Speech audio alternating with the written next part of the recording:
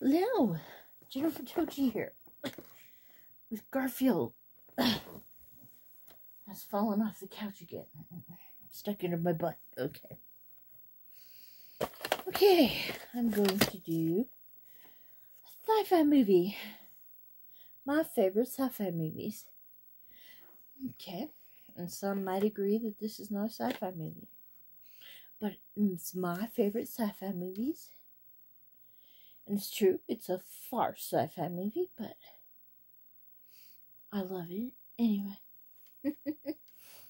And that's dun dun dun dun dun dun dun dun dun dun dun dun. I went and got this out of my garden today just for this. Gonna eat it later. Attack of the Killer Tomatoes. Attack of the Killer Tomatoes. Yes.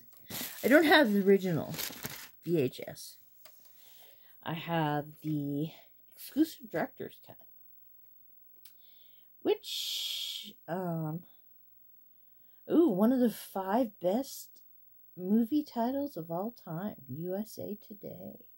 Yes. And this wasn't put out in the 80s. Like the original. This was put out in 95. And I actually like the director's cut. They didn't cut any of the movie and put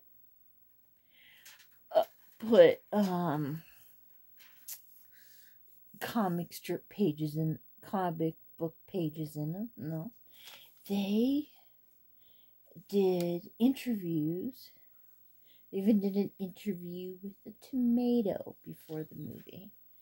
And afterwards, they let us know that Mason Dixon, played by David Miller, is now a pig farmer.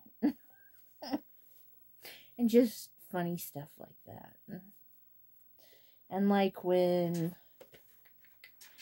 the lady the reporter who is sent out to check out the weird things happening with tomatoes is told that she has a nice ass. It's cut to the director. All of a sudden it says, yes, people in the 70s could say that. Yes, because this movie was made in 1978. I guess in the 90s we were still in the PCs, away from 70s and 80s.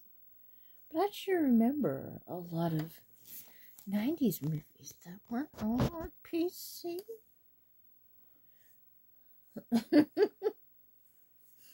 Yes, okay.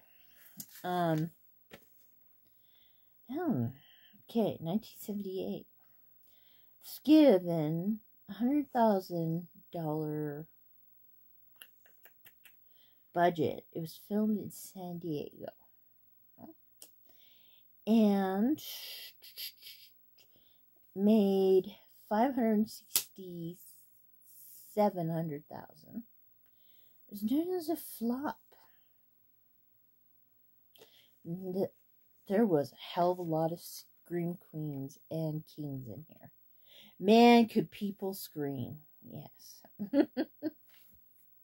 And I loved it. Yes. Okay. Yes. A secret project. To do with tomatoes in secret.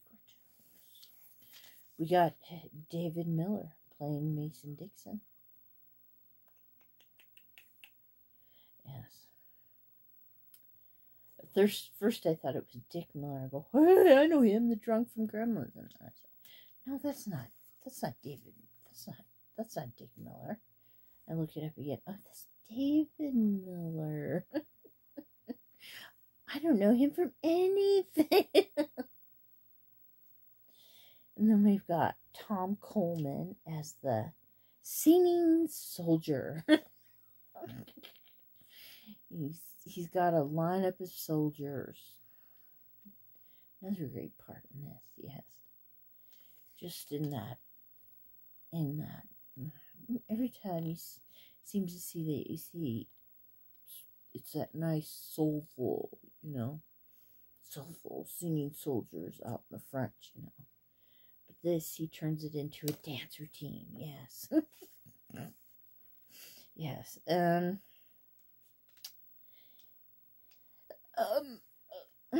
we also got Eric Christmas in it. I said, I know that guy, and he's playing Senator Polk in this movie, who's being a little suspicious. And I said, I know that guy from somewhere. And I watched the movie again, and I said, Porky's movies! He's the principal in the Porky's movies. I remember a certain female gym teacher explaining to him about a mole on Tommy Turner's unit.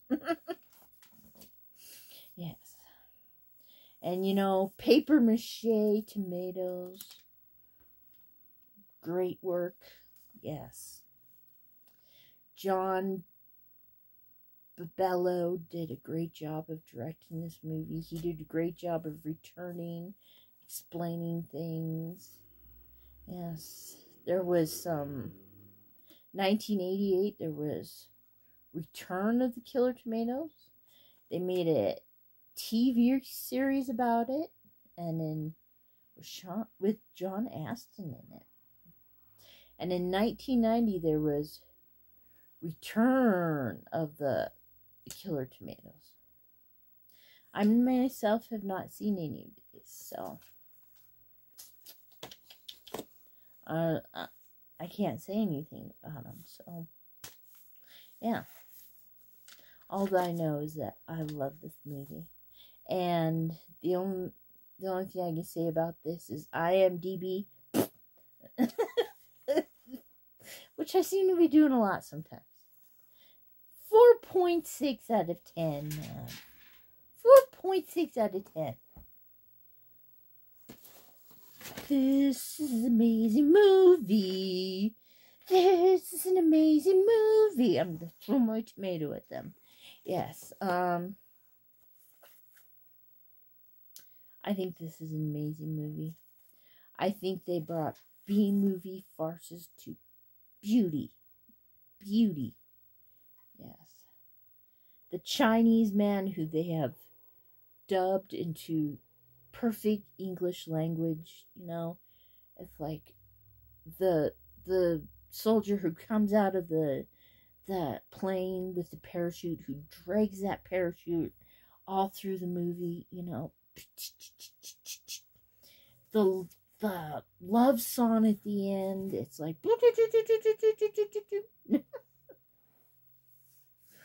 this is going 9 out of 10. Beep bum boom. And I'm going to put it on my favorite sci-fi. Much as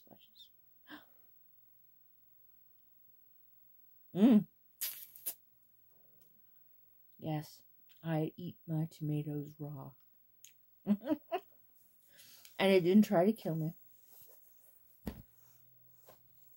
Although, I shouldn't have got it directly from my garden, because it would taste better cold. So, have a nice day, everybody. Farewell.